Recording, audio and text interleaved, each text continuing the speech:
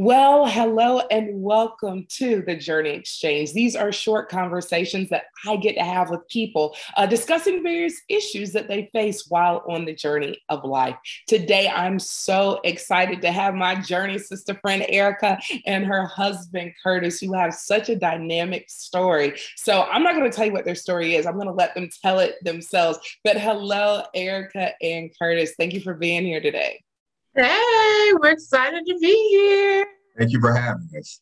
Yes, well, look, before we jump into like the nitty gritty, okay, how did y'all meet? Can we just start there? How did y'all meet? How long have y'all been married? Give us the juicy details, please. So we met back in 2007? Yeah. I think we met through Facebook. I don't know. Just yes.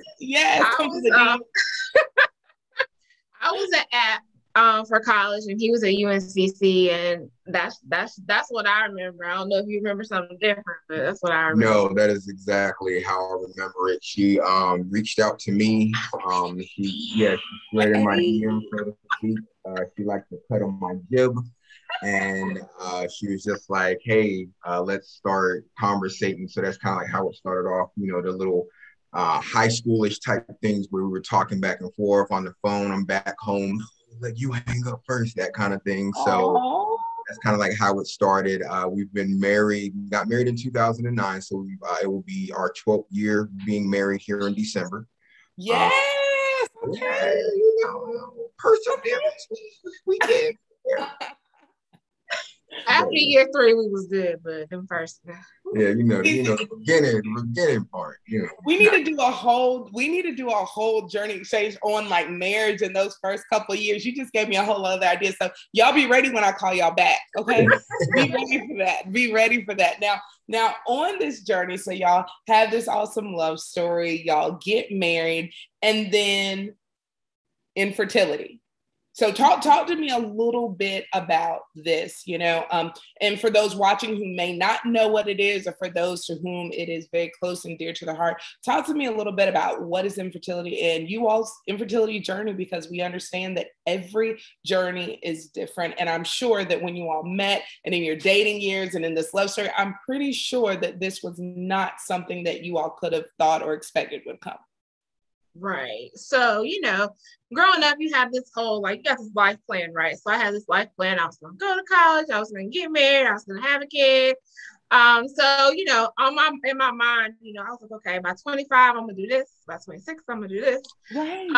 So we got married, and probably within maybe like a year or two, we started saying, okay, we want to have kids. Mm-hmm. So it just won't happen. And I was like, well, okay, so went to the doctor, like you're supposed to, and get your little fertility workup. Everything was good on my end. I was like, okay. So I was like, well, something ain't right. So I was like, Curtis, you need to go to the doctor. Now, you know how men are, and they don't like to go to the doctor. Come on. You gotta push them, make the appointment, and all that. So made the appointment, and that's when we started figuring out that, maybe it was Curtis. So infertility, you kind of think of like in the Black community, like what? Because, look back historically, Black women, Black families, you always you're very fertile.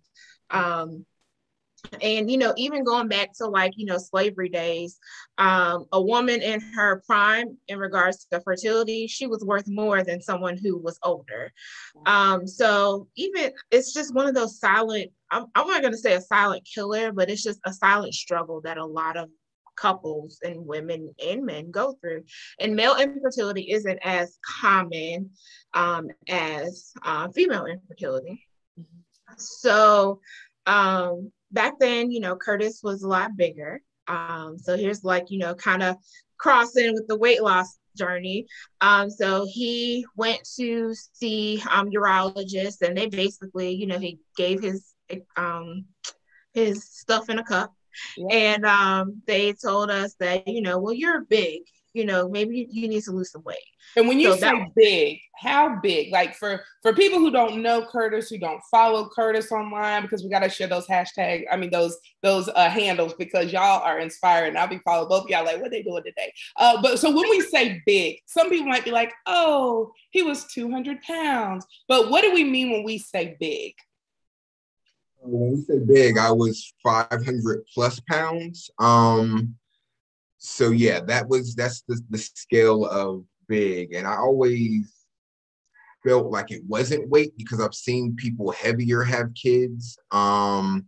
So, you try to put yourself into other people's places and say, hey, how can they have kids if it's a weight situation, and other people that are bigger wouldn't be having kids right now either. But you just follow the doctor's orders and things like that. But yeah, that was what he said. He was like, well, they did the first analysis. They were like, well, we don't see anything. Your weight can definitely play a factor, because when you're bigger, that's really what a lot of things point to. Any kind of medical issue can be pointed to that, but that's usually what they point to first. So I was like, okay, all right, well, that's kind of what started the whole weight loss thing of it all, but that didn't pick up until years later. But yeah. Wow. Okay. So that was like 10 years ago that we started this thing. Wow. So when and I wasn't small either. I was, my highest weight, I was 320 something. Yeah. I was 320 something.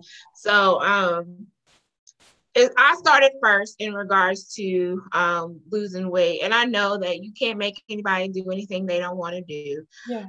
But at that point, every marriage experiences its own things, and so this was our struggle. Yeah. I think it was more or less like I internalized everything, so I kind of didn't talk. I didn't communicate with Curtis that well. Like, so there were times I know he was probably like, why is she so mean? Like, you just had an attitude. You just had an attitude. I did, like, literally, like, I woke up like this. Wow. And so, like, I was dealing with my own things, and I was just like, you know what? I don't know, that I just channeled my energy into something else. And so I don't know how Curtis felt about it in regards to his feelings and in regards to the fertility struggle, but I just know that at some point, I kind of blamed him. I was like, this is your fault. Like, this wouldn't be going on if it wasn't for you. So fix it. Like, right now. Like, you need to go do something about it. Wow. And Curtis taught us what were you think? I mean, that is heavy. That is a lot. Could you feel her attitude? Like, talk to us. I did. I most definitely did. They definitely put a strain on things, and I because you always, granted, I've never been a vocal person as well. I've always been very internal with everything going on. So I never really, like she said, I never really talked to her and said, she would always be the one that started the conversations about, do you want to have kids? Then let's do this thing to have kids. And I was just like, well, yeah, I do want to have kids, and that's what I want. But then when that kind of hit me, I kind of like went inside myself. Like, I was like, okay, well, if I'm already big, I'm just going to remain big, and we're just going to have to ride this out, and we're just going to have to take it, that kind of thing. Even though she was trying to push me like, well, you need to be doing this. The doctor said your weight is the issue, so you need to be doing this. And I kind of just, just went into myself where I was just like, well, I'm already big. I've been big my whole life, and this is just how it is. So we didn't really have those conversations to say, this is how I'm feeling. This is how you're feeling. Let's try to meet in the middle, or at least let's try to make a plan of action to make something happen. That didn't happen until like you said, 10 years later, where we're doing this. But yeah, you definitely could feel the strain. It almost got to a point where it was like she had made comments before, where it was like, we just feel like we're just roommates. We're not even husband and wife anymore. We're just, we just see each other. We're here in passing. You kind of don't want, if you're not trying to lose that weight, then that means you don't care about me. Those kind of conversations came out at that point. And it was just like, you didn't want things to get that far. But when we say we had a rough couple of years, that's kind of like what it was the whole blame game. And yeah, I still blame myself, because I'm just like, why? I've always been a sick kid. Like I'm the middle kid, and I actually found out today was supposed to be middle kid day. But you happy middle kid day, Curtis. Yeah, I was like, I've always been the middle kid. I've always been the sickly one with asthma, with leg surgeries and things of that nature. So I was just like, this is just and you don't want to blame anybody, but you're like, Lord, like what one more thing you've added to me that I can't do, or something like that. And it's just, it gets to you. It definitely gets to you. And things have definitely gotten better between me and her over the years, because eventually we just actually started conversating and trying to get through and saying, this is what we're going to start doing. Wow. So that communication was key, because it's interesting, because those people y'all are describing, those people who were, whether it was butting heads or playing the blame game or this or that, or even physically bigger, those aren't the people who I physically or even emotionally see right now. Right. And so I see people like, Erica, I know you better than Curtis. And even you're all, your energy is like up, and you're going. And Curtis, even on your social media, I'm like, what is he trying today? You know what I mean? Because it's just so positive, and you all smile and y'all are glowing. And so with that in mind, there are these shifts that have happened. And my question was going to be like, what was that? Because there is a couple that's watching you all right now, and they see themselves probably with tears in their eyes, but they see themselves and like, yep, his fault. Yep, her fault. Yep, it's just going to stay like this. But you all made the decision that y'all weren't going to stay there, that y'all weren't going to do that. And that y'all really birthed like communication, like in there. And so how important has communication been in this journey of weight loss, of marriage, of infertility? How important has communication been for you two? It's been extremely important. I will say COVID was amazing for us because it made us, like me, okay, I'm the type of person, I'm always doing something. My hands are always in something. Like, I don't like to sit still. And like, I feel like God was like, sit down. Wow. Listen and follow instructions. So I said, okay. Right. Okay, guys. I heard you loud and clear.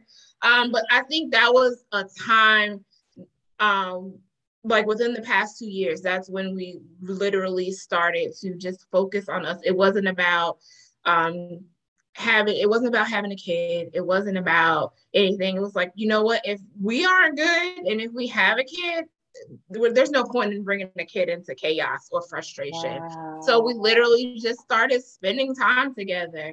I would work, and then, he would go to work. And when we were home, we were together. It wasn't like we're watching TV or anything like that. It was like we were together. Like, Curtis is really into like anime and Japanese movies. And like, I don't like reading subtitles because I don't know what they're saying. So I was just like, let's do something else, whether it's like playing a game or just sitting on our balcony, just chilling. So we were just in the moment with each other. And I think that was a really, really big turning point for us. And I kind of put out the, everybody's saying, well, people say this, and I know they don't mean any harm. Well, when are you going to have kids? And when are you going to do this? I'm just like, when God's ready. Well, you need to put your legs up and turn to the left. Girl, not turn. Like, I was like, not turn to the left. Yes, turn to the left. If you want to have a girl, you need to do this. If you want to have a boy, you need to do this. And I just kind of blocked it out. I was like, you know what? Let me just work on self. Because self wasn't good and we weren't good. So we just started listening to each other and talking, whether good, bad, or ugly. We had the conversation. And I think that was the big turning point for us. Are we perfect? No. Do we still have moments? Absolutely. But it's a conscious effort. Like, I'm always big on like, choose your attitude, choose your interaction. And that's how we go. We're gonna make this marriage, this situation, what we want to make it. So I would definitely say COVID set us down, but we were already in the process of doing it. And that was just like here you go. And I think we became closer. Curtis lost his brother last year. And so actually the whole family became closer because I wasn't necessarily as close with his side of the family. So like me just like getting a better relationship with his mom was like I've never really sat down and talked to her. And I was like, Miss Vanessa, you funny. Right, that's where I get it from. And so it's just I think that, and he may have felt that I was connected. Like my family's here, and so I talk to my mother every day. Yeah. I see my mother at least 2-3 times a week. On Sunday, we go to church. We go out to eat. My cousins are calling me every morning. Like we got a whole checklist of everything that we do every day. So I think just being intentional about our relationship was definitely one of the best things that we did. And as she was stating, we had already started certain things. She didn't mention it, but in December of 2018, he basically like started her weight loss journey and things of that nature. And I was kind of like on the on her coattails because I didn't want her to be by herself. Because I'd always even like I mentioned before, I've always been a bigger husky individual, or however you want to call it. I've been big bone, but yes, once she started that process, wanting to do better and learn, she was like, well, okay, well, if it is a weight thing that's going on with her infertility, let me go ahead and go that route. And then I was just like, it got so bad, and I tell people this, and they're just like, no, you're lying. It got so bad that when we were getting a house, I was like, I don't want a house with stairs because I don't want to walk up the stairs. Like my knees hurt. So it got that bad. But how old are you, Curtis? Like you're young. Y'all are young. Yeah. We're both 35. 35? You turned 36 this year? No, he's 30. You don't forgot. His birthday is next week. He's turning 36 first. No, 36. It's 37. Oh, 37. It's an odd year, so it's 37. So yes. So my birthday till December, so he older than me. See, y'all are so you gotta count that. See, so y'all literally are this young couple, and stairs are a conversation in buying a house. Yeah. So, and that's the thing. That kind of like was a breaking point because I always talked with my mom because she ended up getting weight loss surgery, and that's always been something in the back of my mind. I was like, maybe that's the step that I should take. She started on her process and losing the weight, and then I was just like, well, I can't let her outshine me. Right. She was gonna be good. Come on. Okay. All right. Like, I can't be the one talking about I can't walk up these stairs and she up here skip to the right. Loop. So I was just like, all right, well, let's do that. I started looking into the weight loss surgery, but then I was just like, no, let me look into keto and trying to do things on my own. And then something clicked, like she said. Pandemic definitely helped me because I was able to start cooking my, not buying a lot of overly processed stuff, cooking my own food. That kind of like the weight started coming off, and then we're here. So now we're revisiting back where we were, saying, hey, the weight's off. Let's get back on the infertility, or basically before we even knew it was really infertility, like what exactly is going on. Right. I go back to the same urologist, and I want to say it's been like 7 years ago, and he was just like, Curtis? Like he remembered. Oh, wow. He was like, you look like a whole different person. Curtis, how much have you lost? Like, and you too, Eric, y'all have had like a major weight loss. Remember that y'all, for those of you tuning in, please be reminded, Curtis said he was over 500 pounds, and Erica said she was over 300 pounds. So what can we give me, if you don't want to give me exact numbers, approximate number, whatever you feel comfortable with, how much weight have we lost, family?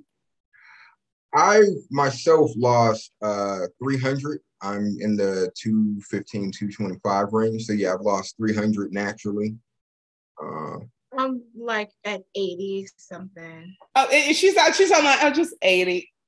That is still incredible. You're just like 80, that is y'all together have lost almost 400. Like what in the world? And I can only imagine that had positive health benefits. Like I'm sure it had a ripple effect. Like Y'all, this is incredible. And I love the authenticity of your journeys. I love the way that you all are just so candid.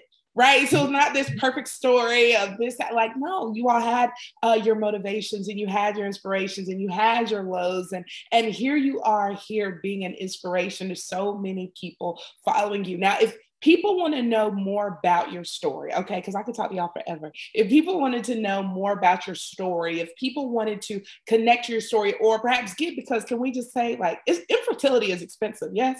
Because I mean, I believe it's expensive. So talk to me a little bit about that and how people can, how can we support you? What can people do if they like are watching, like we have to sew to them, we have to connect to their story. What can people do? I was the one who was like, I don't want to tell anybody. But since we kind of put our business out in the streets, I have gotten so many messages from people like, oh my God, Erica, I'm dealing with the same thing. I'm just like, well, why haven't you said anything? I was like, well, they're probably saying the same thing because I didn't say anything. Right. But so back in May, after we had kind of had all these things happen, I was like, I was at the doctor and I was sitting and like I got a new doctor and she's like awesome. And she was just like, I was crying and she was crying. And there is a new doctor that came into the office. She just branched off and opened her own reproductive endocrinology place.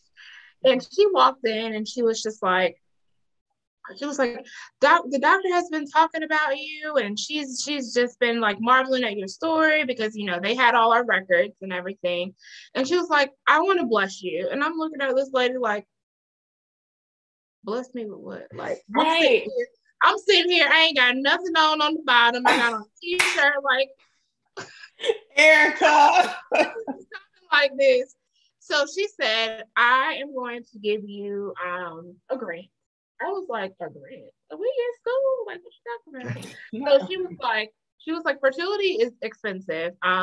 From where we are basically right now, we would have to do in vitro fertilization. I'll let Curtis talk about his specific diagnosis, but we would have to do IVF. IVF for one round, you don't know if it'll be successful or not, is $18,000. And that does not include your medications that you have to take, which medications run about $8,000 to $9,000 for medications in itself. So you're looking at probably about $20K per cycle if you aren't necessarily successful in your first round. So the doctor, she was like, I'm giving you a grant for what'd she say? $18,000, something like that. But you're gonna have to come up with the rest on your own. I was like, I looked at that lady. I was like, it's COVID. I can't hug you, but I'm right. Wait, let me make sure let me put on some extra PPE. I'm gonna hug you. And like I'm sitting in there crying. I get out to the car and I'm just like bawling. I call Kim. I was like, Kim, let me tell you what happened. Kim was like, shut up. So I was like, I'm going to get some ice cream. But truly, like that was a turning point for me. Like somebody else really cares. And so that was maybe a week later, that's when we did the GoFundMe. Because everyone was like, Erica, just ask. If someone wants to sow a seed, just sow a seed. I prayed about it. I went to church, I prayed about it. And so we started a GoFundMe. It's called The Journey to Parenthood. That's where we are right now. We've done lots of appointments. Curtis has an appointment coming up in September for his last kind of, let's make sure that what we need to do to go forward. Yeah. But that's pretty much how that got started. It started just with sitting and just being vulnerable. And I had never been that vulnerable person because I'm an introvert, but like I'm an extrovert. I don't really know how it works that way. I'll talk to anybody, but I don't want I'm good. Are you okay? Let me help you. Right. So, I'm good. But Curtis he'll tell you about his own diagnosis because Yeah, and what we found out, like she had mentioned before, her side is like herself is good. Her, the eggs, everything is there. She's went and got her test. It's like she said, she had blamed me. I blame myself because everything that's going on. I think the diagnosis, it's a rare occasion that it happens because you don't expect men to be, I guess, infertile. You always expect them to be on the women's side, not the men. So it's a rare case. I want to say they said my diagnosis is maybe like 3% of the population. So it's called azoospermia. Basically what it means, without getting a little too graphic, is I don't have any swimmers in the pool, if that makes sense. So so basically that's the long and short of it. Is like the water's there, nobody's playing around. So he's been working on you've been working on these throughout the year, Curtis. I can keep going with these. I feel like you got more. I feel like one more, but yeah. So that's technically it. So now my appointment in September is going to be so that's the diagnosis. Biopsy is next of the old manhood, and then we're just going to try to see if there's any gas in the tank. I got more of these, but yeah, so that's technically what's the next step. And then once we can find out if there is anything, that kind of points us in the direction of where we'll be going. So I do want to tell, this is for the men out there. This kind of thing does happen. Don't blame yourself. It's not, could be genetic. It could be anything. It could have been trauma that happened. It could be, I don't know. I feel like since I was heavier, maybe something did happen, because they always ask me, did you get injured in that area when you were younger? And I was like, I don't think so, but you never know. Maybe I pulled something when I was younger and just thought it was just a muscle pain. And then next thing you know, I just went through it, because that kind of vaguely pops in my head. You never know. So it's just know that happens, and you have to move through it and find your next step of what you want to do. So that's what we're doing. Wow, y'all's story, y'all's journey is incredible. Look, if you are watching this right now, you can't watch this and not be touched and not be moved. So right now, if you're watching this on YouTube, look down in the comments area and their GoFundMe is there. If you're watching this on Instagram or on Facebook, it is in the title, right? The show title. Okay, it's up there. I want you to click there. The Journey Collective, you guys, we are going to go ahead and make a donation as well. All right. So Journey Sisters, Journey Femmes, I need y'all to follow suit, okay?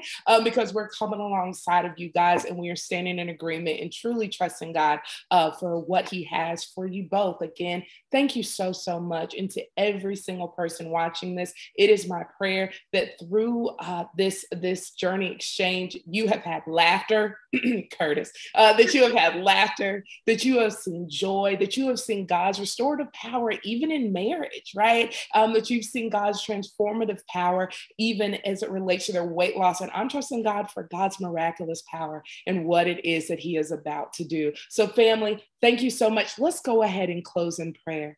Father, we thank you so much for our time together tonight. Right now, God, we are putting every single individual facing infertility at your feet.